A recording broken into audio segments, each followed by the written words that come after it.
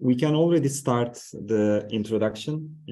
So in the meantime, we can open the other features. Sure. Feel free to add your questions. Yeah, just use the Q&A button. I mean, hello, everyone. Yeah, usually we are always doing a small introduction about XR Bootcamp, and we are always asking everyone here where you're actually coming from and what's your connection to the XR space and maybe also to eye tracking. And I hope we can still ask and we can enable the chat function because we are very curious to know who's here today. And yeah, let me just start with a small, very short introduction about XR Bootcamp. There's Ferhan, my co-founder, and me here in the team, and Dokan as well. If you have any specific questions about XR Bootcamp to us, feel free to write to us. And yeah, as you know, we are we are an XR online academy. We are teaching virtual reality and augmented reality development skills. And we have many, many open lectures. We just started the XR Pro event series. As you may have seen, please also check on the Eventbrite. There you can find all the dates for the future XR Pro open lectures, which are always free. And you're all invited to join to learn about very specific topics such as eye tracking today. And yeah, so what we are all about, what is our XR Bootcamp DNA? We really value finding the best of the best trainers. So we are handpicking our mentors that are teaching virtual reality and augmented reality development for us. And we have a very great community. So I hope all of you are already in the XR Creators Discord server. I just saw actually that we already passed the 4,000 XR developers mark. So there's many people to connect with there, to introduce yourself to, and to find your future co-founder, maybe teammate, or to just explore and ask questions about XR development in general. And in our courses, we are very we're working on a very project-based way. So all our courses are very active. You're going to get engaged. Our trainers will give you a lot of assignments. We'll make sure that you actually learn the content that we are teaching. And so we have beginner level to advanced level courses. So even if you're a senior level XR developer, you can find courses which may be interesting to you, such as advanced VR interactions, rendering optimization, and HoloLens mixed reality courses. And and feel free to subscribe to our newsletter. We are regularly launching new courses. And of course, at the core of XR Bootcamp is our XR Bootcamp, which is a 5 months training. And you can go basically from 0 to hero. You will learn C# in the beginning, and of course Unity. And in the last 2 months, that's the hard piece of our course, you're going to prototype. So in the end, you're going to have 4 prototypes and 2 MVPs. And what do we actually mean with MVP? So in general, that's a minimum viable product. But that means also that you're not only developing them yourself, all by yourself, like the 4 XR prototypes, which you're doing in the first 4 weeks, but you're actually going to develop them in a team. And so basically, you're going to be matched with other students. You're going to have like an industry project partner, so a company from the XR industry, which is going to brief you. And that, so we are basically replicating the environment of a real XR studio.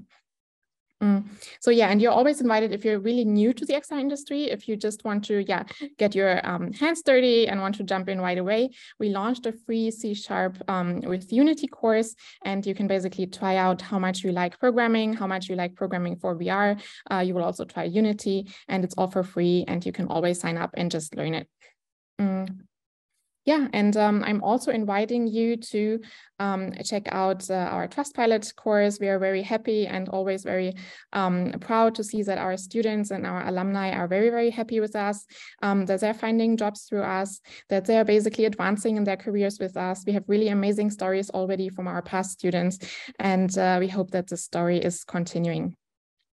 And actually, we are quite, even though there is the recession, of course, incoming, we're actually quite confident, and we are seeing that companies are not really stopping to hire for XR positions. So that's great news, I think. Yeah, and from our past students, we have lots of companies sending their developers to us to, of course, learn XR development. And that's also good news, because all these developers which are coming for our courses, they are also looking for new teammates. They're looking for people to work with, and they're also often actually taking our course and then hiring some people from our more junior level classes. And this is like an overview about our, please feel free to download the XR Bootcamp curriculum on our website. You will see basically the overview of our courses, and and there's like many, you can get some insights on, you can get also feel free to actually also follow us on our social media. We are always publishing, and we are also promoting our students as well. And you can basically get an insights into the student projects that are being shown, that are being developed by our students, and what our students are basically capable of developing after finishing the course. So.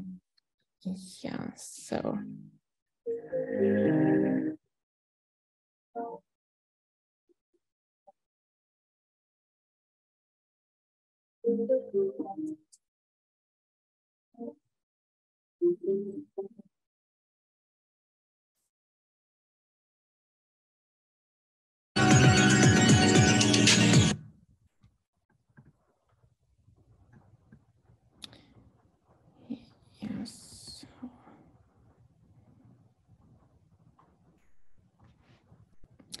That's so far everything I wanted to mention about our courses. Ferhan, did you have something you wanted to add?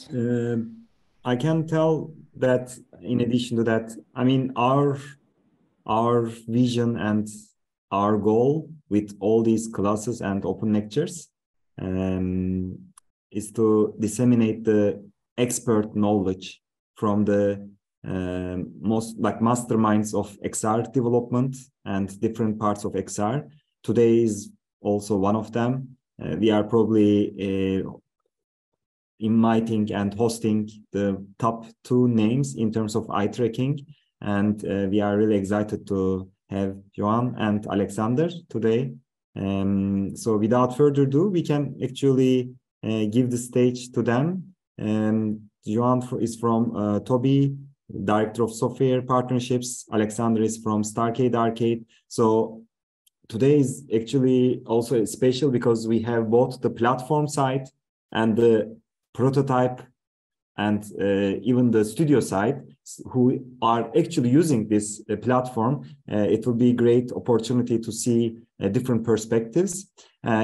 Afterward, we will have roundtable that we will invite other eye tracking experts, Tilman, Jasmin, and also Dilmer will be with us as well.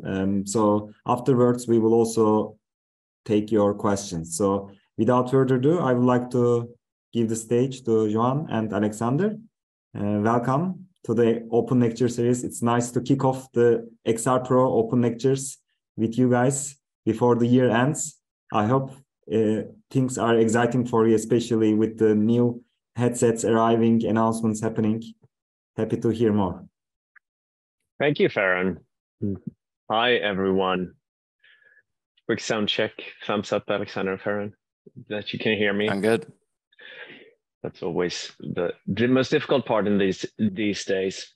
So as Farron said, I'm the Director of Software Partnerships at Tobii. Tobii is a company on a mission to improve man-machine interactions, and we do that with eye tracking.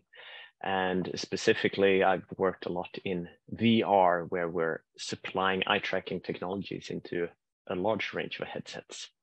Alexander, good friend of mine since many years, we've been talking eye tracking in various occasions over the years. And last 2 or so, been really fortunate to work together on Alexander's studio's game, Star Blazer. That's right. Thank you everyone for having me here. I'm Alexander Clark, founder of Starcade Arcade. We've released 3 VR games to date: Starblazer, Virus Popper, and our most successful Space Slurpees. And today I'm going to be talking about Starblazer.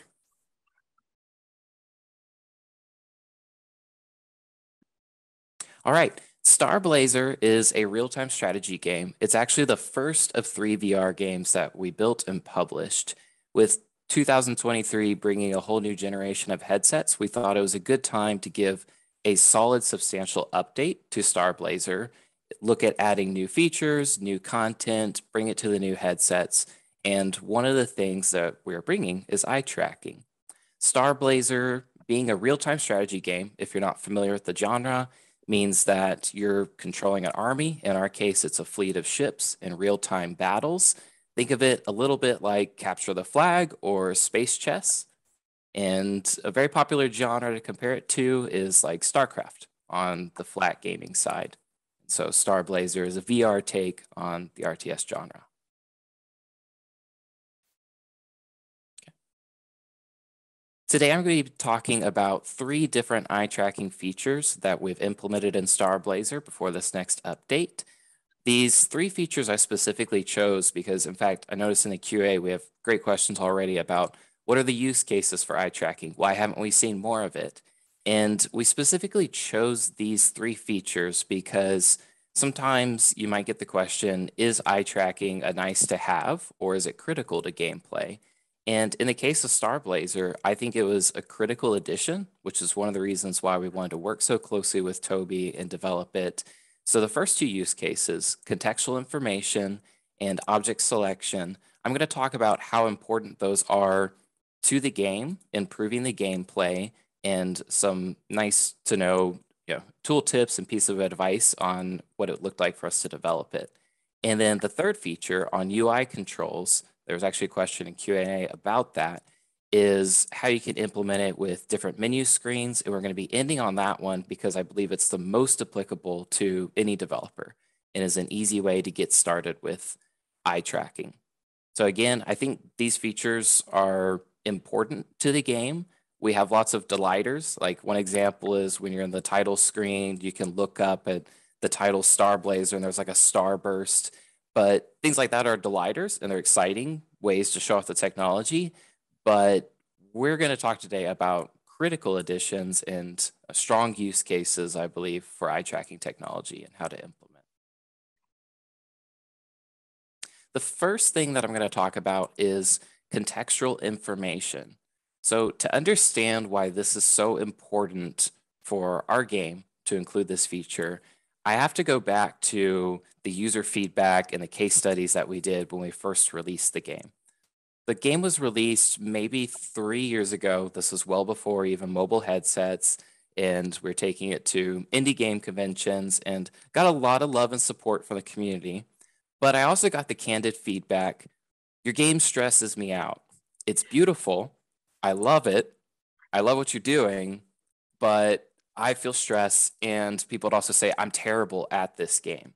And we noticed that a lot of users were challenged when they first entered the game.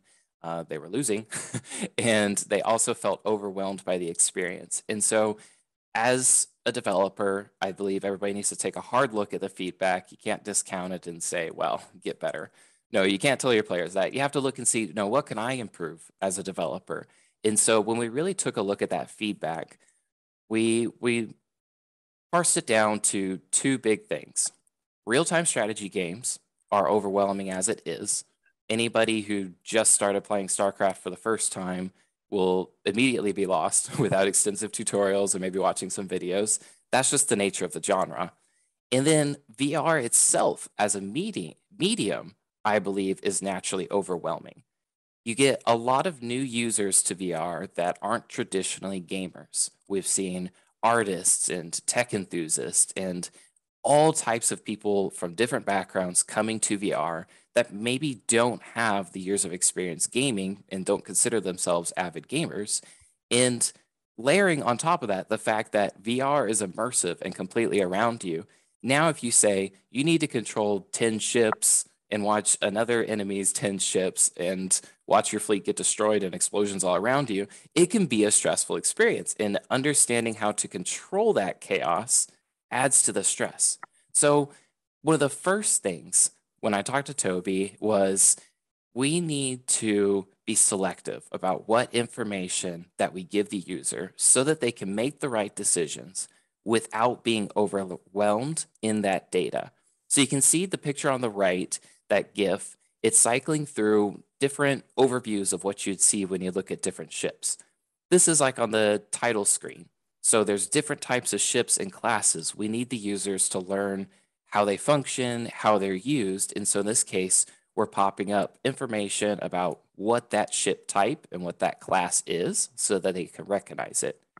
In battle, they'd get even more information, such as the ship's stats, its health, its damage abilities, its special abilities. And you can very quickly tell the difference between ally ships and enemy ships. If you were to give the user all this information at once, it would be like the Times Square equivalent of data, but like 2 inches from your face. It's too much. And so now with eye tracking, we can pinpoint where a user is looking, give them the important information at the time, and help them make strategic decisions based off of that. And at this point, maybe more people than I are thinking about this gentleman, Tony Stark, who often comes up when we talk eye tracking the first times. Seems like a lot of ideas come up quickly about how do you want to control things with your eyes, because we had so many movies with eye control interfaces. And for those old enough to remember Minority Report, there are a lot of futuristic visions of how we can interact with computers in the future. And we spent about 20 years at Tobii both creating the technology, but also applying it in a number of different fields. So one of the things I've learned to share quickly is the right superheroes. As much as I love Tony Stark, he can be a bit of a hothead and not necessarily the one to follow all the time. But the ones I like better to bring out are the X-Men, especially if you think of Magneto, who in a sense has found his superpowers. And if you notice, what he does is he focuses on an object and then he combines that with a hand gesture. And that's what we found just as at a very fundamental user experience level. And when thinking about how to design interactions, combining the eyes, which are a visual, it's a sensory organ meant to take in information. You want to combine that with some sort of explicit action anytime you can. A hand gesture, a key press, a controller, use of a controller. Otherwise, it quite easily becomes Cyclops. If you remember the first scene when he gets his powers, it's not exactly in control until he gets his headset, where he has that button to control his superpowers. So I just wanted to leave you with that image, because I think it's helped a lot of developers. It definitely has helped, and it's something that I'm going to reference in this lecture for sure. So get that image of Cyclops in your mind, because I think it's a good one. And so one of the first things I wanted to talk about was, with this contextual information, you do have to find a balance between the timing of it. And timing is absolutely critical. And if there's one thing that you take away from this, it would be my emphasis on user testing with all of these features and how critically important it is to test these features with users to build the right experience, and that it's going to be iterative. So with eye tracking, whenever you're giving information or data, I would say you're balancing on a knife, like, is it too slow or is it too fast? And let me explain like the good and bad of each. If it's too slow, users aren't going to notice that they have eye tracking. And in general, you don't want them to you don't want it to be super obvious, but at the same time, you do want them to know that it's there. So in our use case, let's say like the menu screen where you're learning about the different types of ships. If that experience is too slow, and when we first started developing, it definitely was, that was one of the iterations, one of our user testers would look around the scene and they weren't looking long enough at the ships for them to trigger an interaction. They would just pass right over it, and they didn't know that they were missing out on critical information. And then me, being an engineer, I'm like, well, if you stare at it, you'll see what it's trying to show. But then if you ask them afterwards, you'd be like, well, what did you think of the eye tracking? And then they said, what eye tracking? That's when the interaction's too slow. So then the flip side, do you want it instantaneous? And the answer to that is absolutely not. So let's reference that picture of Cyclops. It can feel uncontrollable and extremely unnerving when a user has eye tracking features within the program, but then everything that they look at immediately has a reaction. We call this like the Midas touch, the reference to like the person who everything he touched turned to gold, and I believe he died because his food turned to gold. It's going to feel like that if you're not careful. You don't want things to be extremely responsive to the extent that it's flashy without providing substantial like data and information. And one of the other things to keep in mind is like your peripherals. Sometimes a user may not be looking like directly at an object. And if you're not holding the information there long enough, then it's just going to flash and go away, and it's going to be a very chaotic experience. And so talking through like the specifics of the timing. So this is like some of the details that I just want to share with, the developers and people choosing to work in this space.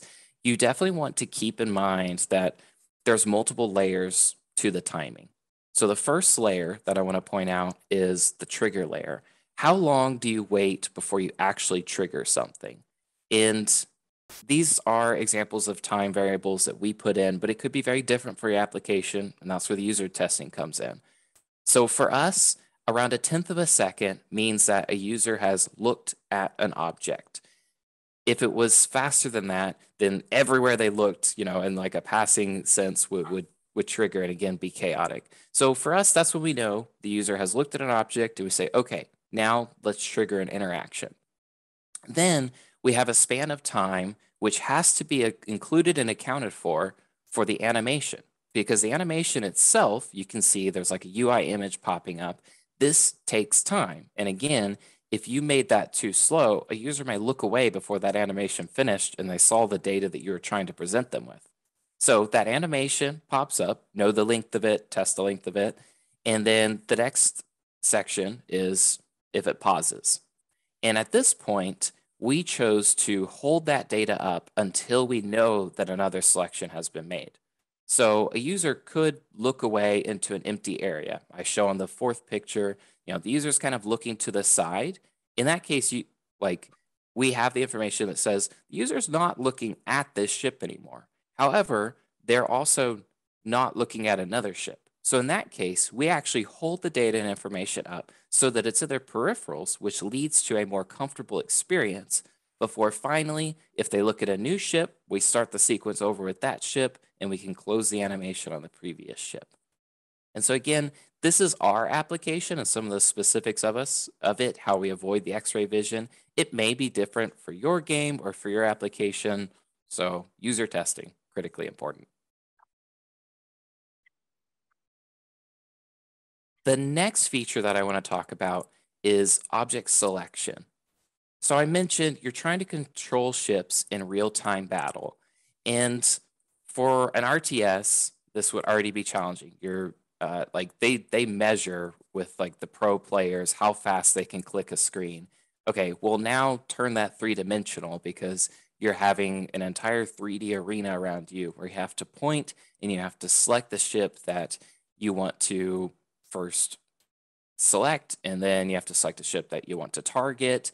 And so it's a lot of interaction, but again, it's a real-time battle. So we wanted a way to speed up that interaction because we want users to feel empowered and we want users to feel like I can control my fleet before it blows up. And so in the case of object selection, our goal was we want to add assistance to selecting the ships whenever a user is looking at them. Because usually, if a user is looking at a ship, they have intention to select it, to interact with it, whether it's to choose it from their fleet or it's to choose an enemy ship to target. And so you can see in the GIF below The circle represents where the eyes are looking. And in this case, the highlight of which ship is being highlighted and you can then select is changing depending on where the user is looking. So in that case, they don't have to move the arm completely over to select it. And we're going to explain also as well why it's so important to enable eyes versus just hands. But before we get to that, I also want to point out some specifics on the technical side of what we do for that selection. So many of you probably begun your Unity courses or maybe Unity Pros. And in general, for game development, you have what we call colliders. These are 3D invisible objects that detect if something is interacting. Sometimes it could be like a physical collision. In our case, it's actually the eye gazing. It's like a ray cast of where the eyes are looking. And so the advice that I want to give you today is on how to build your colliders around the object. So the example that I'm showing here is we've got a medic ship, and let's look first at the left image. That green collider is the trigger area for the ship itself. So ideally, when we got started, the interaction that we wanted was when you look at the ship, it triggers the UI, right? What we talked about with the contextual information. And then you can see other information shows up on the screen. We have the health stats and the defense stats up on the top. And then we have the shield value of how much health is remaining on the bottom part. And so those pop up when a user looks at a ship, which then gives them extra information, but again, refines it to just the ship that they're looking at. Now, one thing that you'll need to do is you have to add colliders to the UI elements that have then popped up. And because if you think about it, if I was to look at the ship first, and then I look down at the health stats, if there was another ship behind those health stats, it may select that ship. So again, we're back to Cyclops, chaotic, eye-gazing, laser vision. And so to avoid that, you want to make sure your UI elements themselves have colliders, if nothing else, to stop the raycast and to stop the gazing so that it's very clear that we looked at the ship first, but now we're looking at the ship plus its UI. And then for us specifically, we also found that it made more sense not to do too much interaction between like sub colliders of these UI that popped up. So for instance, I had like the health expand and stuff like that when you looked at it, but there is a level of granularity where it becomes too much and it's too refined, which again leads back to that chaos. You'll probably hear me say that word a lot. So in our case, we just say, all right, when you look at the ship, once the UI pops up, we add the colliders to it. If you look at those colliders, it's considered that you're looking at the whole ship. UI and all. We can put animations, we can cycle through UI if we want to, but we don't want to be overly responsive on the UI within it and break that down too much into smaller colliders. And part of what you're talking about here, Alexander, goes back to how the eyes work. I thought I'd geek out for a second, since Tobii has had the pleasure of using our own technology for a good 20 years. We've used it in research ourselves, and there are a lot of researchers out in the world who study human behavior with our technologies. So what you see on the video here is an actual recording with an in-field set of research glasses with eye tracking. So the red dot here obviously is where the user is looking, and it's synchronized with the video. So one interesting thing about the eyes here is the fact that the eyes always lead. If you notice here, the red dot jumps to the objects that the user is pointing to and the button they're touching a little bit before they actually turn their head and start to reach.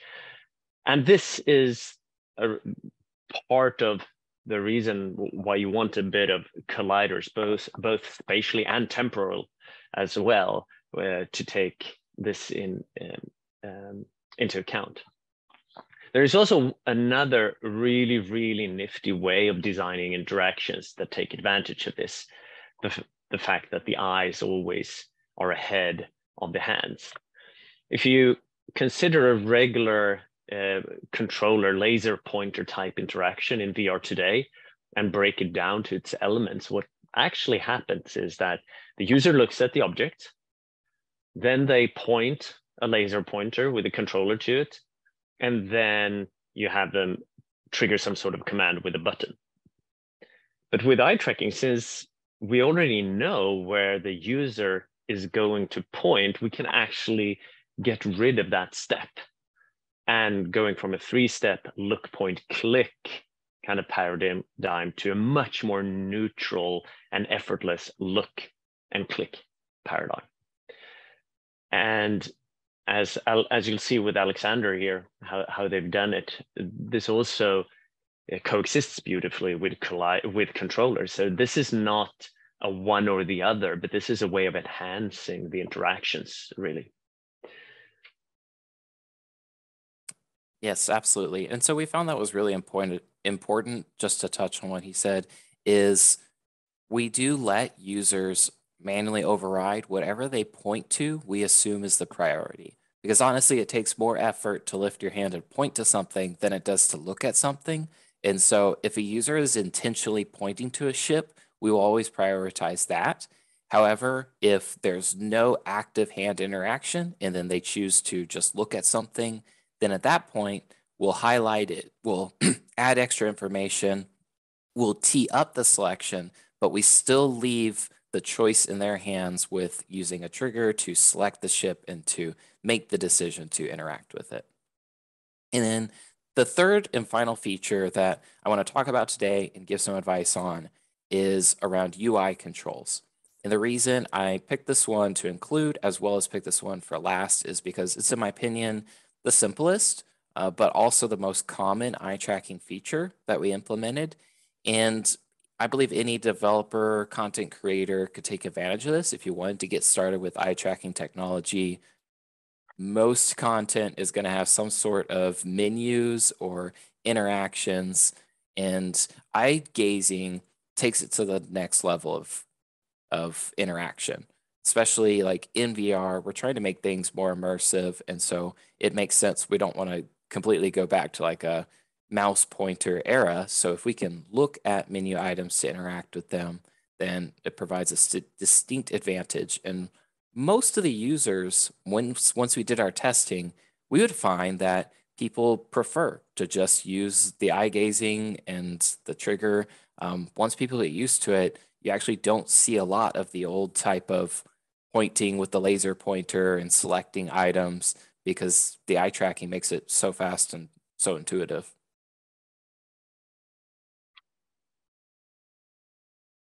And we kind of mentioned this, but again, this is super important, especially when talking about your UI controls, is you really want to prioritize hand actions and place your eye gazing as secondary.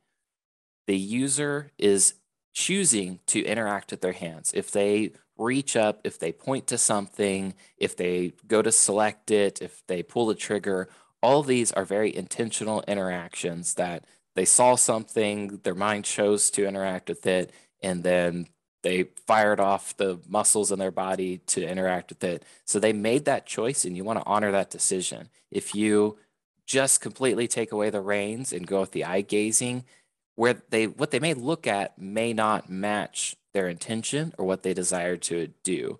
And for any game or application, you don't want to do contrary to what the user was trying to do in its interaction. So again, for us, this means on the ships, if you are looking at a ship, but you are pointing to a different ship, we will assume you are trying to highlight the other ship.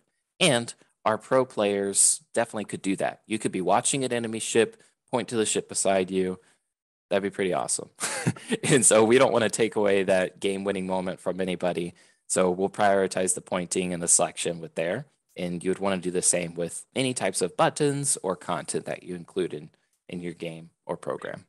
And I think this extends actually to other control modalities as well, as we move, obviously, as we move forward in the XR space, where there is more hand gestures, there is voice recognition, like Chris mentioned here in the chat, and those are definitely options to control and and issue user commands.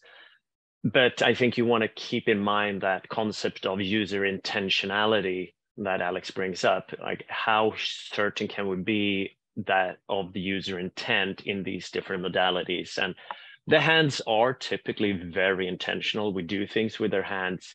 You know, we have fine motor skills that are designed by nature to be very precise. Voice absolutely works. I would claim that it's probably we can be less certain of the intentionality of a voice command than the press of a button typically.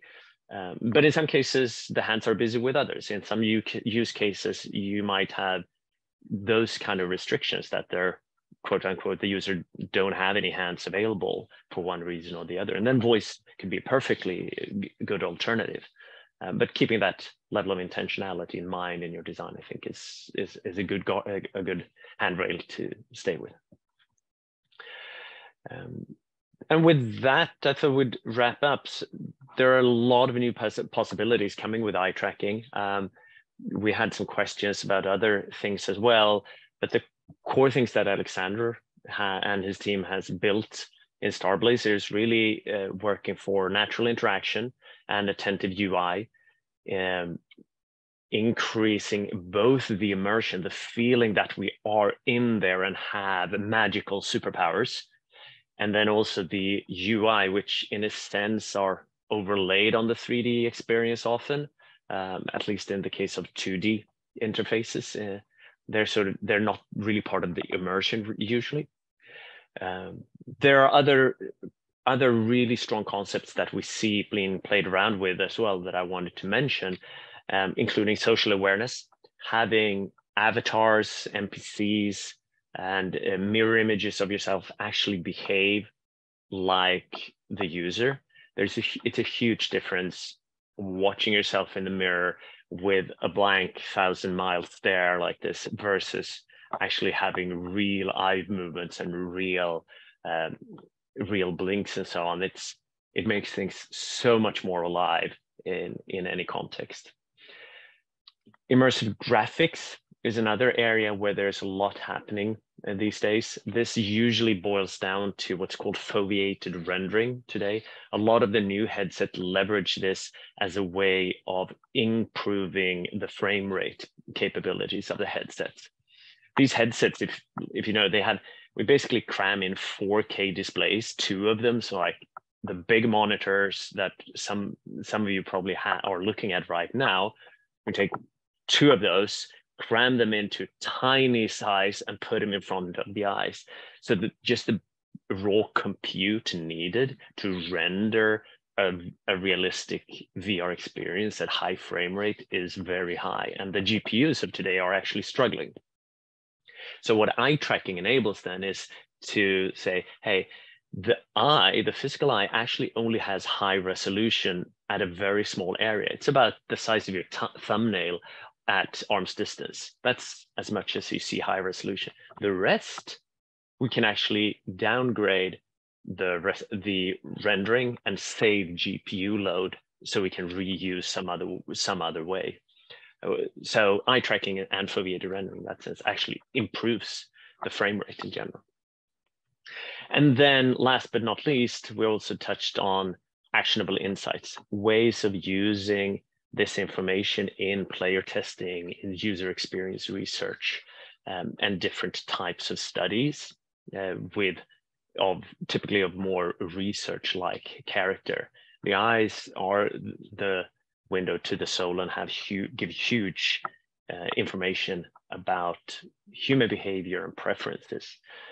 There was a question about privacy here, and that is a growing area of legislation, regulation, but also self-regulation, especially on the hardware manufacturer side. So once you go out and develop and start looking into the SDKs, what you quite often will notice is that hardware manufacturers and companies like Tobii in our SDKs, you'll see very clear directions on how to communicate the use of eye tracking for analytics to the end users. So these are a couple of the areas where you'll see a lot of fun things happening in the application, on the application side throughout 2023. Some of the more exciting news for us as a eye tracking technology provider is PlayStation VR 2 that has eye tracking integrated from Tobii. So I just realized it is on pre-order, and I just get the Sony PlayStation just sent out the first batch of emails, at least in the US, to sign up and for a headset and get it shipped in February. So at least I'm looking forward very much to that. Great. And the Starblazer update with all the features that we talked about, that'll be coming this spring. Definitely, if you want to keep up to date on the information, please follow us on social media. Our company is 100% bootstrapped, and I do majority of all the development myself. So any types of follows or support you can give on social media means a lot. I'll drop our link tree in the chat. It goes a long way, and we appreciate it. Thank you. Thanks for today, and back to you, Farron. Yeah, thank you for this nice presentation. At least it gives us quite a bit of background for those who are new to eye tracking. There are also a lot of UX related opportunities that we have seen here, and we are looking forward to hearing more from the audience today. As usual, we have a lot of questions. These open lectures are known for question, like a flow, a lot of questions coming up right now. So I will try to be as quick as possible to be mindful of the time. But using the opportunity, I would love to give the stage actually to our experts that joining us for the roundtable. Maybe you know some of them already. Dilmer Valecillos. Hi, Dilmer. How are you? You have probably known him with his tutorials on YouTube. He's the one. If there's an SDK release, this means that Dilmer will release in a few days. So everyone in our community looking forward to his tutorials. Welcome, Dilmer. Hey, thank you, guys. It's a pleasure to be here, Fernand, and I've been looking at the examples from the community, and it's really inspiring to see what people are creating. So really cool, and round of applause to everybody, and also my respect to everybody on the panel. I admire a lot of people that are here. So yeah, happy to be here. Thank you, Dilmer. Tilman is also supporting us in some of our courses, and he's also an expert on not only eye tracking, but generally on the general XR prototyping. Tilman, welcome to the roundtable. Thank you. Hi, I'm Tilman. Yeah, I've been working with VR for 6-7 years, something like that. And for me, the interesting thing about VR is how easy it is accessible to everyone. So, for example, like a lot of people think like it's for gamers, but the first product I really worked on, really brought to market, was actually for the opposite was the case, where we built a product where you can very quickly in VR create your own version, like in Minecraft, basically, of an assembly station. And that was very popular, especially with the people in the factories that don't like computers at all, because now they can actually express themselves really well. And for me, eye tracking and the other technologies that the biometric technologies are really the next step in that direction. So being able to understand what the user thinks, the mental state, where they look, those type of things, I think will make it even more accessible, the computer generally, if it is in a VR headset with an eye tracker. So that's why I'm so interested in the space. And for the last year, I've been working at Soma Reality, a company where we look not so much at the gaze, what we discussed today, but more at the pupil size to understand more about the mental state of the user, and to see like how we can work with the software, how we can make the software understand the user and adapt itself to the software. And through that work, I also looked a lot at the work Jasmin did. So I thought that was really exciting work, especially if you're thinking about the huge amount of data you will get when you do eye tracking in VR, an interactive environment over a longer amount of time. So I was really happy that we can all be here. Thank you, Tilman. Jasmin with us today as well. I haven't get the chance to also talk with you in person, but I know that you have a lot of especially heat map related use cases from Tilman. So we are curious to hear more about that as well. I just posted an use case from Shopify. They started to use heat map, 3D heat map for merchants, but happy to hear from your perspective, Jasmin.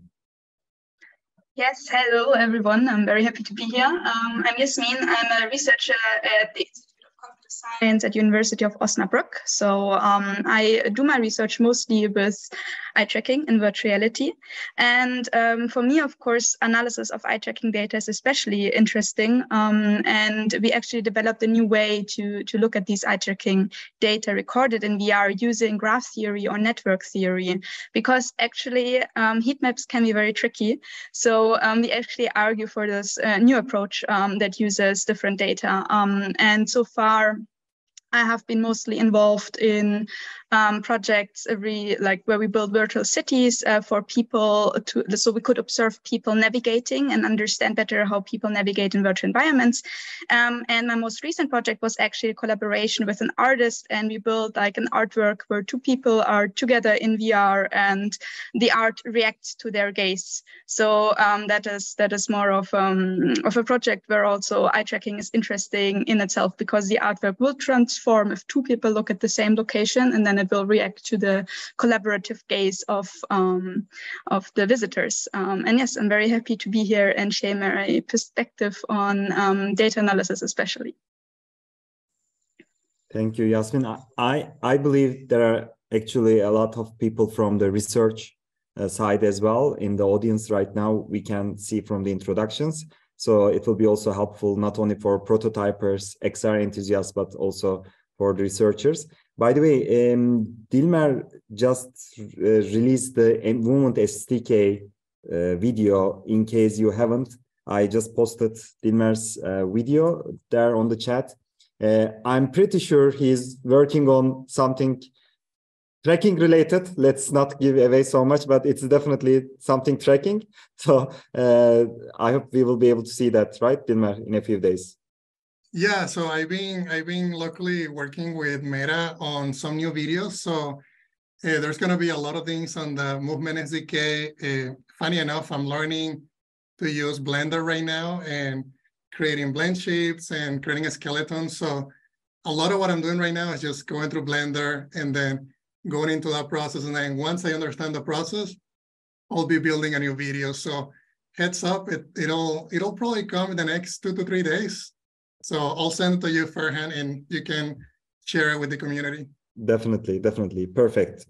So without further ado, I would like to open the stage to questions. Of course, our experts, you are also free to ask questions, contribute, answer as well, or bring your own perspective. But we will try our best to cover as many questions as possible. I'm pretty sure that these questions will also trigger new ones. So let's see how many of them that we can cover. Okay, so let's try to be quickly answering as much as we can, if it's okay for you, for our experts.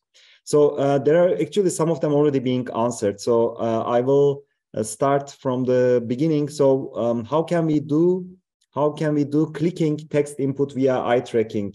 Any quick advice on that? I think, again, coming back to having an intention, clicking, I do think that you want to keep it as close to the hands as possible. If that's a button or a gesture, that's good.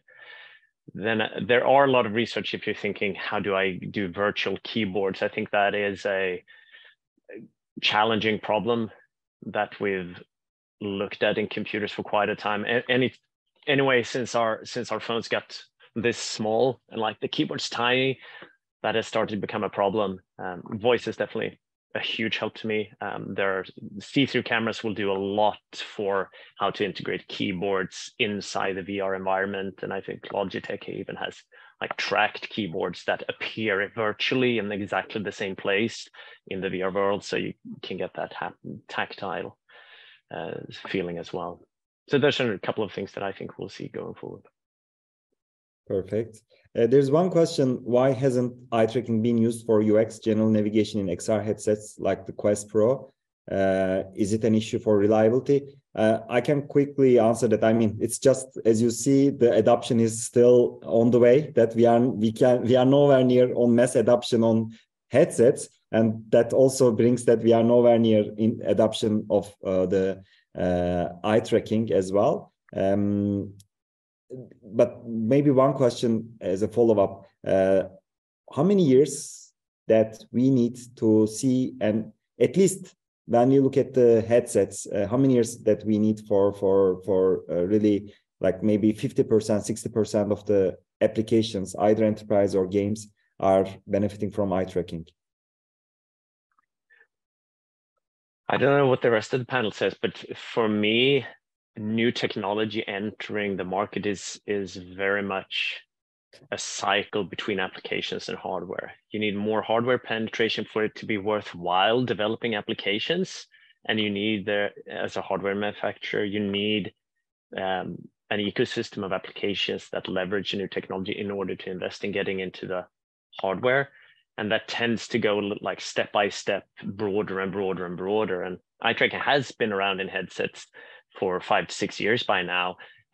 With the PlayStation VR 2, we're obviously going to get a huge install base, really motivating the application ecosystem to develop more. So the ball is rolling downhill from here. Then how quickly it go, I think it's hard to say, but we know what the big manufacturers. Any other comments on that? Perfect. Any other comments from other experts? My business perspective on that was, when I was thinking about the business opportunity kind of moving into the eye tracking space and also other things like EEG and so on, I thought eye tracking is really, personally, I think it is really likely outcome where eye tracking will be used in all VR headsets in a couple of years. And that kind of all application, and I kind of would estimate that with EEG or other things, it might be too expensive, might take much longer. But with eye tracking, I think it's really very quickly gonna, like 5 years from now, I think most of VR headsets, if not all of them, are going to use eye tracking. And I think there's going to be a lot of support, kind of frameworks using it and working on it now. I think really it's the interesting time where you can explore what kind of can define the space, can figure out what can be done with it.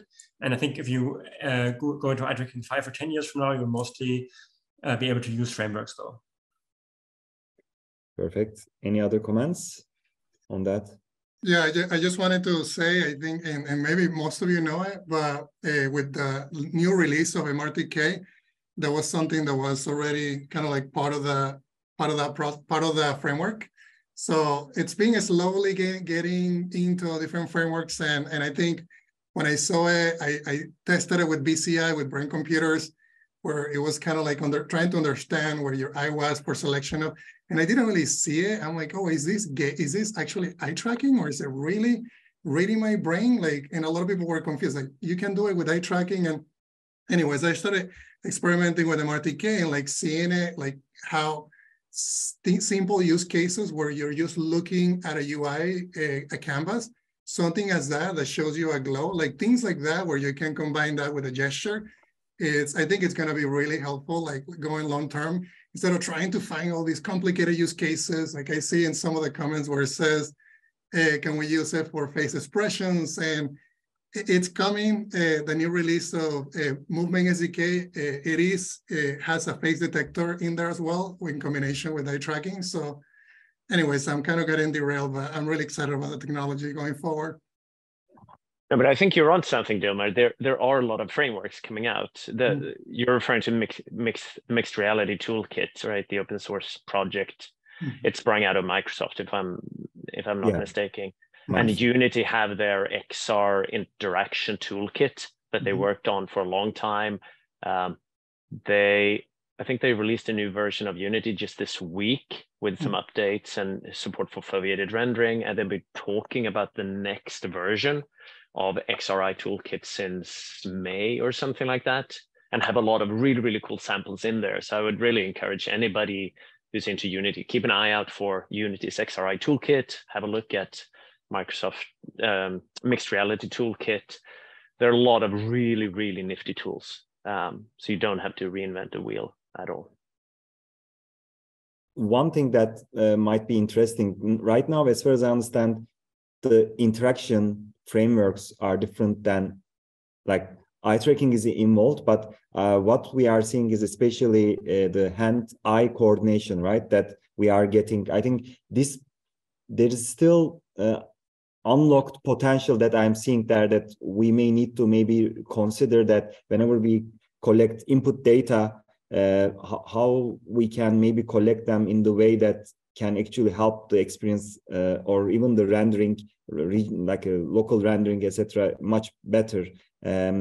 Are you seeing that there will be a much more like a seamless experience between this tracking of input data from eye tracking and hand tracking, and it will even make our experience better or seamless? Any comment on that? Yeah, I think to me, the combination of like, I don't want to see like selecting things with my eyes. It just doesn't feel natural.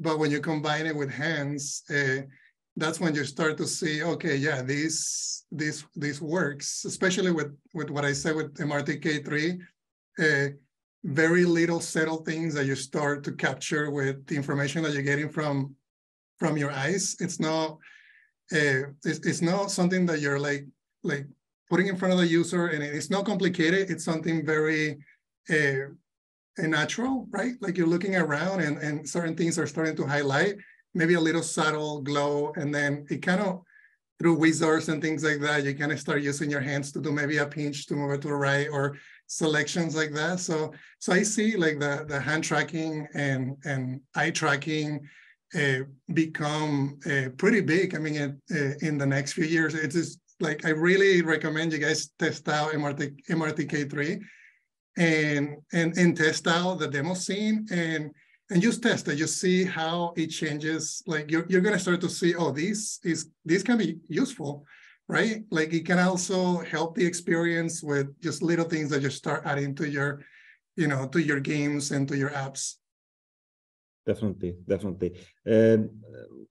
Johan, you already start sharing the links. So if our experts can also share the links of the documentation or tutorials, it will be great. So our team, our community can also benefit from that.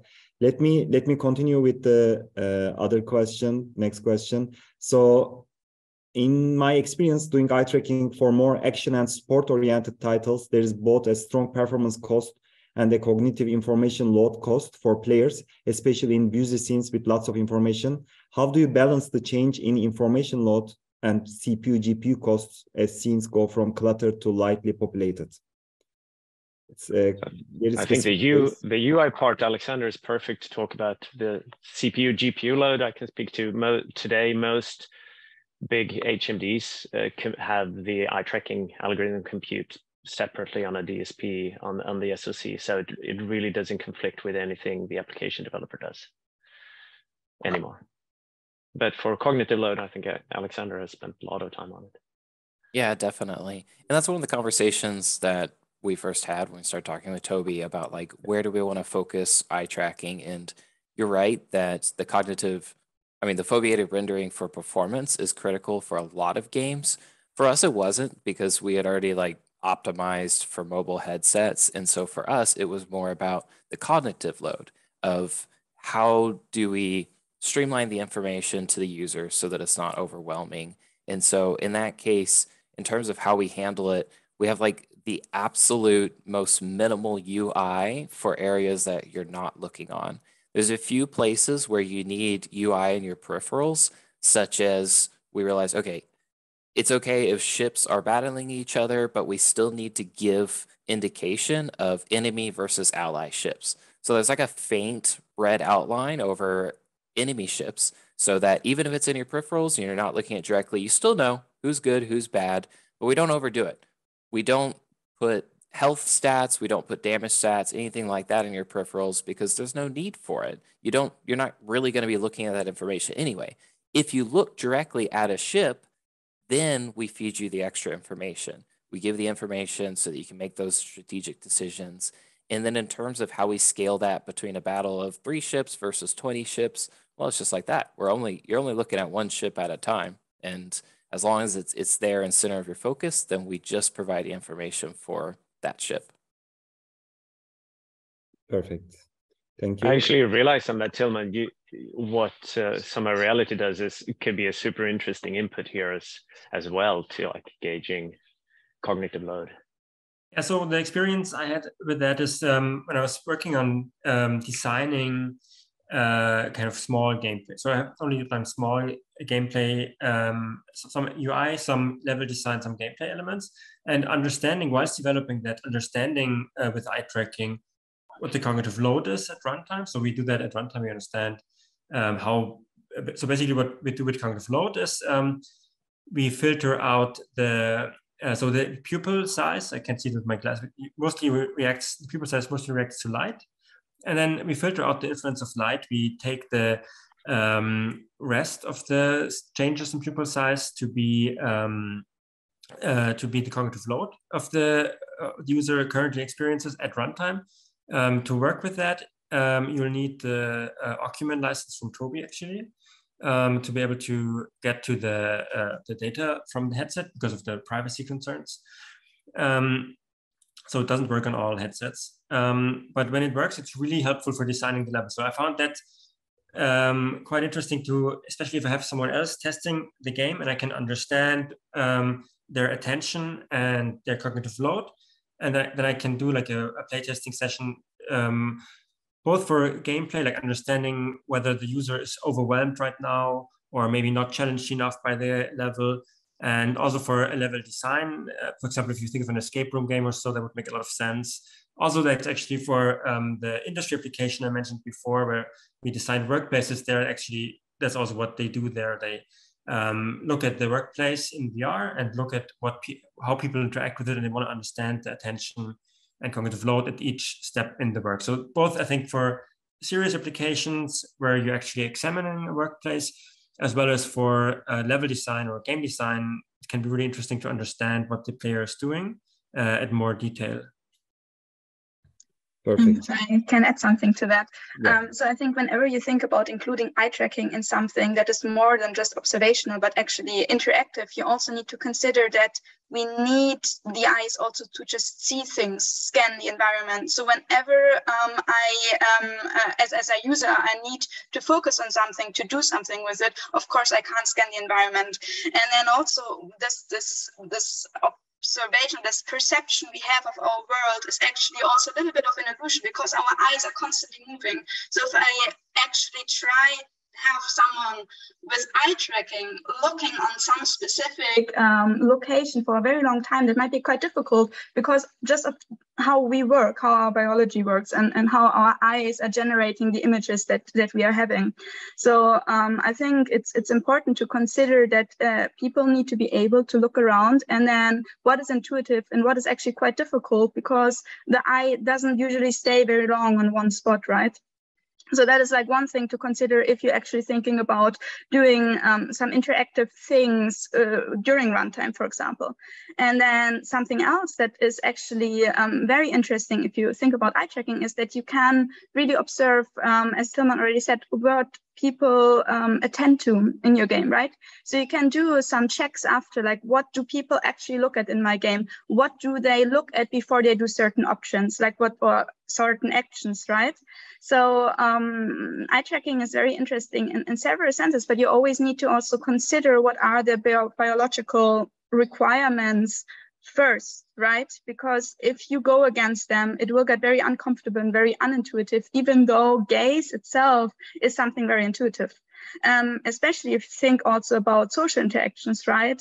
For example, being able to look at the same location develops in babies way earlier than, for example, verbal communication, right? So gaze is really something very interactive and very intuitive, but it has always this duality of biological needs to see the environment, and you can't go against that. And then also all the other functions can have like this intuitive, oh, I look there, so I'm interested in that.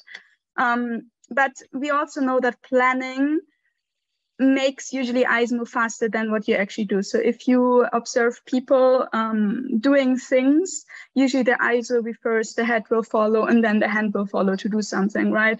So it is important to consider also these biological aspects when you're designing your game that might not always match with your intuition, because our perception is not always what our eyes are doing.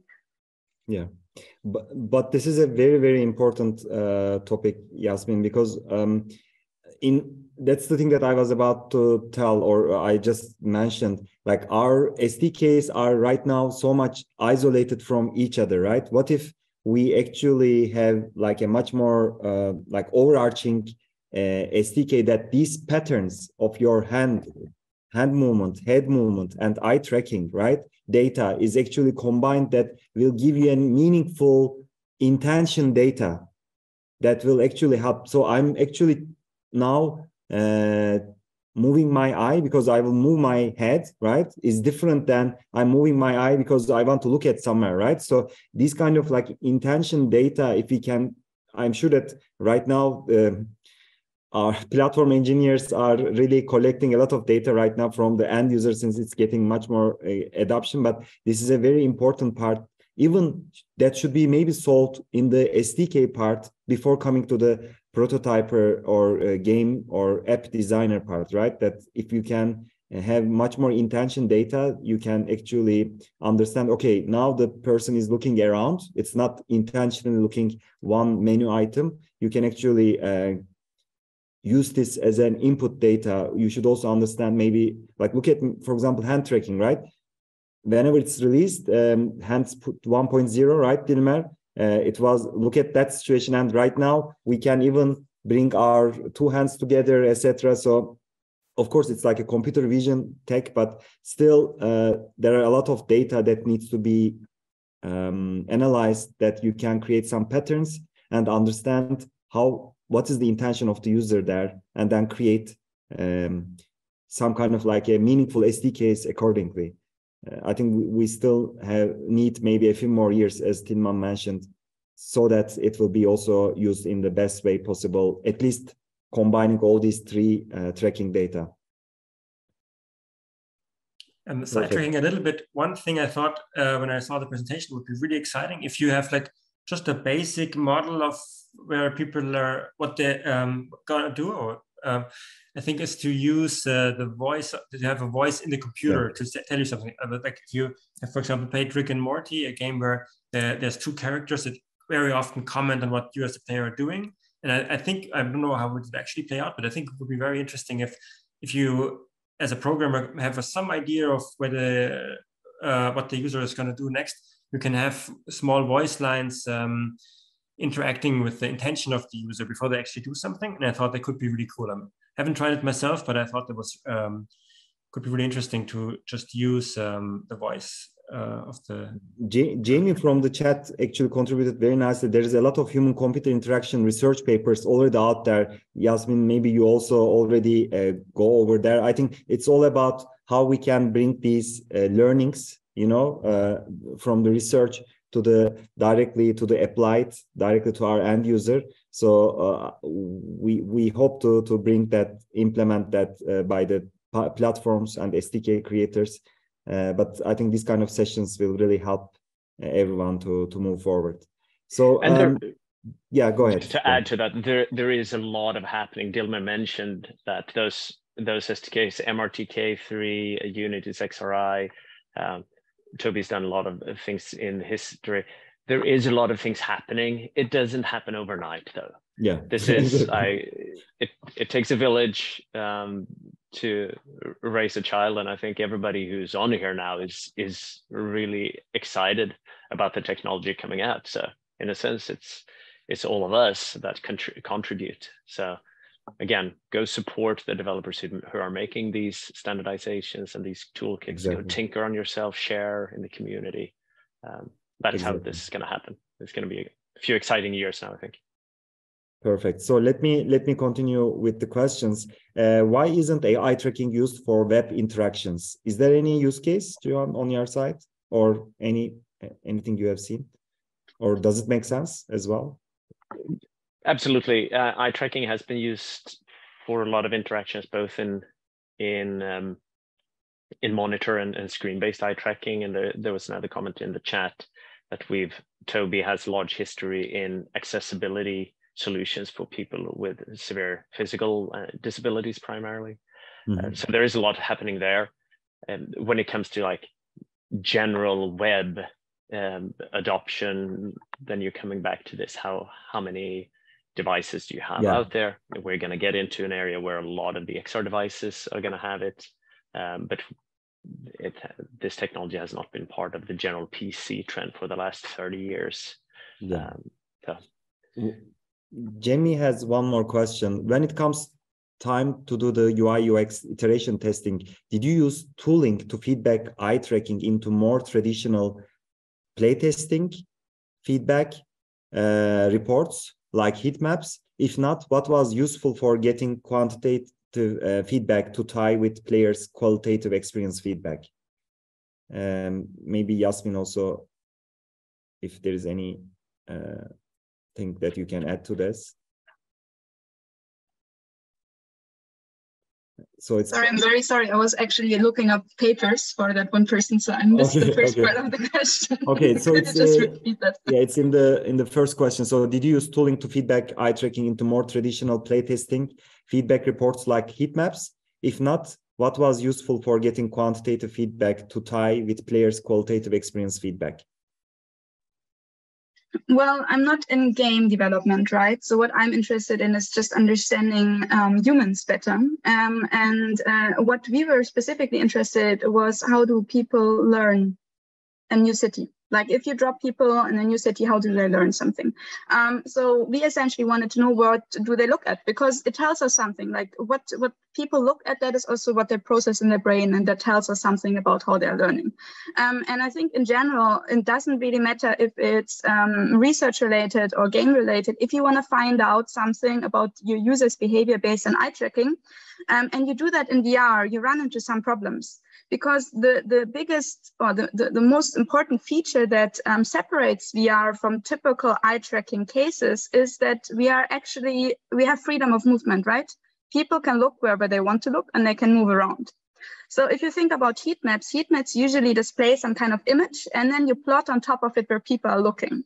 Now, if we are in VR, people look at different things at different times, and they look at it from different angles. So of course, you can still create heat maps. You can still determine based on colliders and using raycast, for example, what people looked at, and then you can maybe display some kind of bubble or something. You can make it even immersive, that people can walk around and then see where other people have been looking at, right?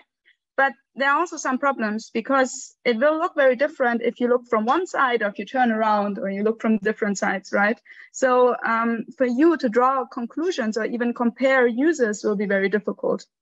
So what we instead propose is to somehow abstract this data, right? In our case, we had actually 90 minutes for each person being in this virtual city, walking around, where we gathered eye tracking data. And if you think about how eye moves, like, you get a lot of data points, right? And everyone does something different. One person walks first to the north, one person walks to the south. People look at different things, right? And so what we propose is to think of this this whole process as a network, right? Where we have some things that are interesting to us, like objects. In our case, it was houses. And then what we want to do is, in our case, we were interested in how do people look directly from one house to another? Because we believe that you can have some kind of information, right? It's interesting what you do one after another, how you connect things. And we essentially then create graphs, so networks, where we represent the whole city with all the houses, based on whether people not looked at a house and whether or not they made a direct gaze to another house directly after or before, right? And then we end up with this whole network where we have these nodes of viewed houses, and then connections between them if people look directly from one house to another. And that is quite interesting, because we end up with one structure, one abstract representation of the data for each participant, or in the case of games, right, user. And then you have some kind of data form where you can compare users independent of their freedom of movement and independent of what they did at what time of the game, right? And so that is something quite interesting, because of course in our case we did it with houses, but it doesn't really matter. It's more about finding out what is the interesting aspects. You want to know if people looked at them or not. And then some kind of metric, how you create these relations, right? If you're interested in maybe do they always look from one to the other, but never the way back or something, right? How do they interact with UI? For example, if they look at one of those starships, right? Do they look first at the starship, then the UI, first at UI, starship? Do they do a lot of looking around because they don't get it or they're confused, right? So you can draw some some information from this abstraction of the data, and you can then compare users, and it's all independent of different perspective or different times of when people did things, right? And this gives us a much more interesting aspect of behavior than if you only use heat maps, for example. You mentioned about city. Do you have any experience with zooming in on small panels like a game map? When the eye fixates on it, it becomes, I think, zooming in, as far as I understand. How to make it a smooth transition that doesn't distract or confuse the user? I will ask to Jasmin, to you, or Alexander, do you have any experience on game map? It's actually quite an interesting use case. I think whenever you think about zooming in, you need to consider that people don't really respond well to movement in VR when they are themselves stationary, right? Because our system is not like our equilibrium system is not matching with this visual input of movement. So I think whatever you do, maybe try not to move like everything they're seeing, because they will probably get sick or might get out of balance. So in this case, again, maybe it's good to do a blackout instead of a zoom in, right?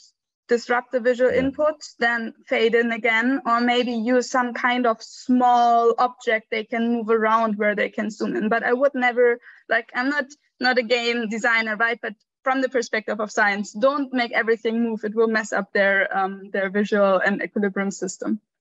Yeah, no, I 100% agree with Jasmin. She's absolutely right. That's why I'd say for 3 out of 3 of our games, we try to keep the user stationary and we're not moving the world around them as much as possible, because users can get nauseated and feel sick. So I wouldn't zoom in to the world around them. However, you can zoom in to elements within the game. So whether it's the 3D object expanding in front of them or the UI, that is something that we've done. Like, for instance, the health bars.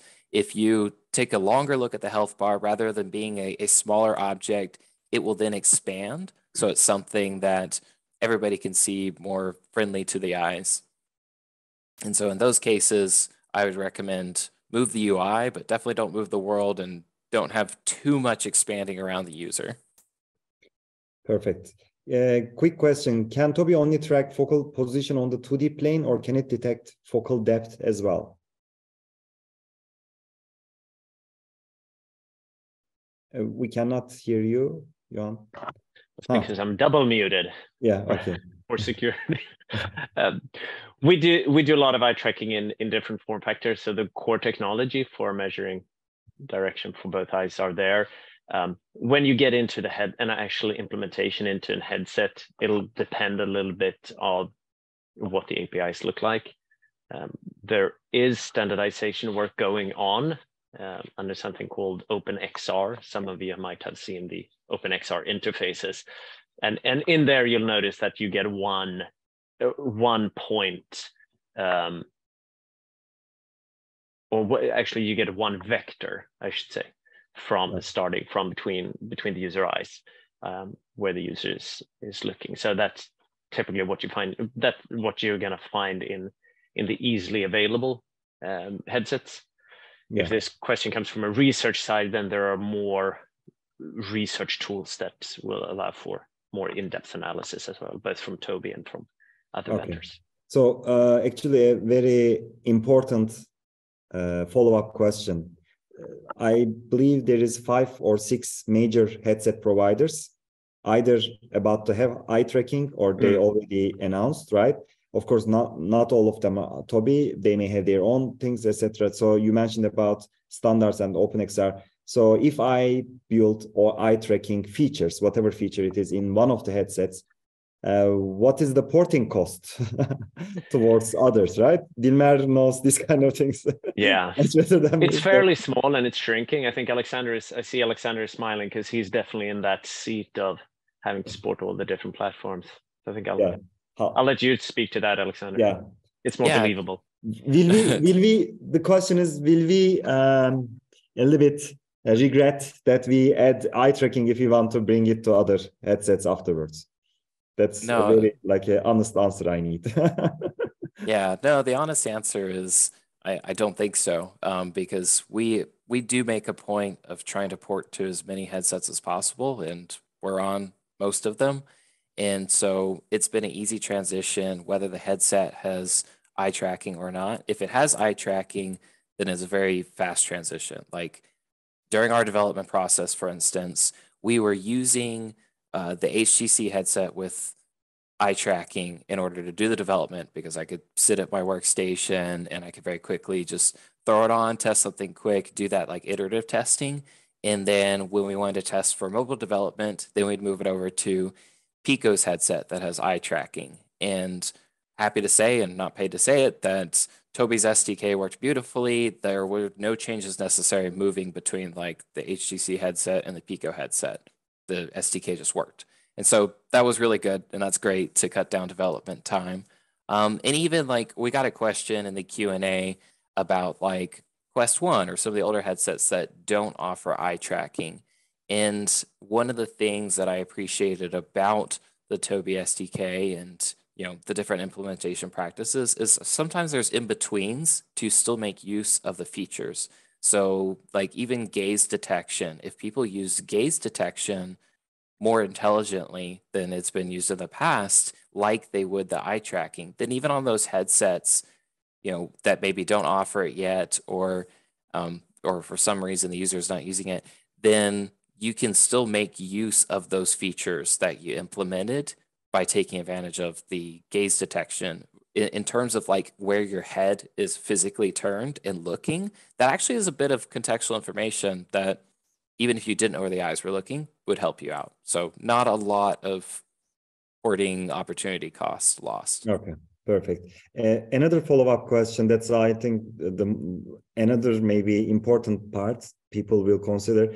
Isn't it complex for the user to change between eye tracking action and controller actions? Or does it make it easier for the user and is it fluent? I'm asking that because Dilmer, you also remember, right? In the beginning, we had either hand tracking or controller, right? Now it is so seamless. Whenever I remove the controllers, immediately hand tracking is. So are we able to already see that today, or how much seamless we can create? So we actually basically give this as a feature, as a default feature in our games or apps. Yeah, I can speak to what I know. I know the guys that do Tobii, they do this on a daily basis. So this is me prototyping on a day. So with the movement SDK, it's fairly easy at the beginning. Like you said, with hand tracking, it was a pain because you had to go to the scriptable object and then enable whether you wanted hands or you wanted controller. And then there was only one version. Hand tracking didn't work that well. And if you didn't have it in the field of view, then the thing wouldn't detect it. Then you started crossing your hands and with V2, and they just been making improvements to the computer vision API. With eye tracking, it's actually too easy that it makes me feel like I'm cheating as a developer because I mean the way that the developers did it is just simply an OVR eye gaze component that you just drag into a game object. And they have it in a way where you can set it, you can track the position and also the rotation. And rotation is just basically the vector for the rotation of the eye. And then you also get the position, whether you want to use the head tracking space or different spaces that they have available. So yeah, it is fairly easy to implement. I mean, going to a different headset, specifically with the Oculus integrations, they really made it. I don't know that Meta is the best at thinking about cross-platform, and I'm sure the guys here agree on that. They have their own version of OpenXR, so yeah, if you're thinking about it, I would look into the XR toolkit if you want to think more cross-platform and see how you can extend some of the functionality by using the Oculus XR plugin. But don't start one way or the other. I think that's just something to, because it's not like really OpenXR, it's another layer on top of OpenXR, and it has its own little tweaks. Yeah, perfect. Thank you. We have still a couple of more questions, so let's try to finish as much as we can. Are there dead zones for tracked eyes, and do they vary by user? Can some users have trouble focusing on certain areas of the field of view? There are differences between people, but usually it behaves pretty much the same. The closer to the nose pointer, the better accuracy. And then as you start to glance to the sides, eye tracking systems typically have more problem tracking. Remember though, when you say field of view, don't mix this up with the headset field of view. The headset field of view is huge, but most of that is only used peripherally. Anytime I want to look over here, I'm not gonna do this because that makes my eyes hurt. I'm actually gonna move my head, and when I do that, like the displays obviously move. So the eyes only move in a very, very small cone, which is fairly straightforward. So that's a long about way of saying no, not really a problem. Perfect. Okay, let's continue. Does Tobii provide an API that covers all the features of the trackers or a subset of the features? Will these APIs work with integrated units with HMDs? Sorry. So for some headsets, Tobii has developer tools, advanced developer tools for researchers and specialized applications. So if you're working on, for example, the Pico headsets with Tobii eye tracking, there are ways of using add-on middleware from Tobii that enhances the capabilities, but it varies from headset to headset. Perfect. So what is the best practice for usability UX testing for a game like this? Probably referring to the Starcade arcade, out on the Quest Vive community, or you hire people locally and set up the headset in office. So I think they're asking probably user testing, right? So what is your user testing best practices usually? Yeah, I would say definitely there was some conversation on heat maps and gathering data and analytics from those, and those would be best. I would say if you're a small studio such as ourselves, then you're going to rely a bit more on the anecdotal feedback of user testing. So kind of your traditional UI, UX research where you observe users play the game, you don't give them direction, or you give them specific directions to test something, and then you ask them questions and get feedback afterwards. That's just kind of what you have to do at some point, especially like when you're starting off. And the advice I would always give is try to find new testers. You know, your mom loves you, and so my mom at least always tells me how wonderful my game is and not what I need to improve. And so you want to kind of move outside the circle. Game conventions pre-COVID were the best source of testing for us because in a single day, we would demo our game several hundred times with users that have never played our game before and have no vested interest in our studio. And so you'll get a lot of learnings just by watching players go through it and interact with it. And now that, travel is opening up again, maybe we can go back to game conventions. But I always encourage indie developers and developers to put your content in front of as many people as possible, as early as possible. It will at least make you start collecting data, right, from users. Yes, yes. Definitely. And they may not tell you exactly like what you need to fix. I mentioned at the beginning of my presentation that one of the biggest pieces of feedback I heard consistently was your game is stressful, right? I mean, that doesn't give me any technical information on what to fix. That's your job as a developer to kind of, or, even as a researcher, to take that feedback and understand exactly why they're saying it and then what the actionable insight is from that. If you hear it multiple times, it's probably something you need to address. Exactly. So is it possible to get the raw stream data from the eye tracking camera? There is actually, I would also combine this with, if we don't ask a privacy related questions, it would not be a full covering every topic. So I'm asking, combining this together. So what kind of data that normally eye tracking tracks or records or sends somewhere? So how we can evade these privacy issues? Yeah. You're absolutely right. The privacy is a very large concern. It's something we spent a lot about time thinking about at Tobii. Our stance in general there is to sort of twofold. One is to contain that kind of information as much as possible, either in hardware by actually designing hardware that like doesn't propagate those things out of a particular section of the chipset, or in the data algorithms, or how far it's stored, or in developer license agreements. Like there are multiple barriers, and the earlier you stop it, the more effective it gets.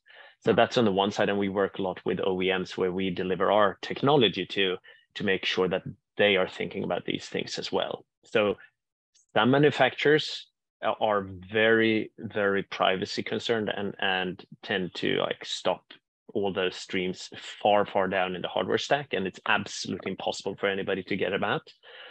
In other cases, we and OEMs are actually developing research tools where you do want to enable researchers to have access to this. And for medical applications, or for pure research applications, they're like neurological research where the VR platform is super powerful.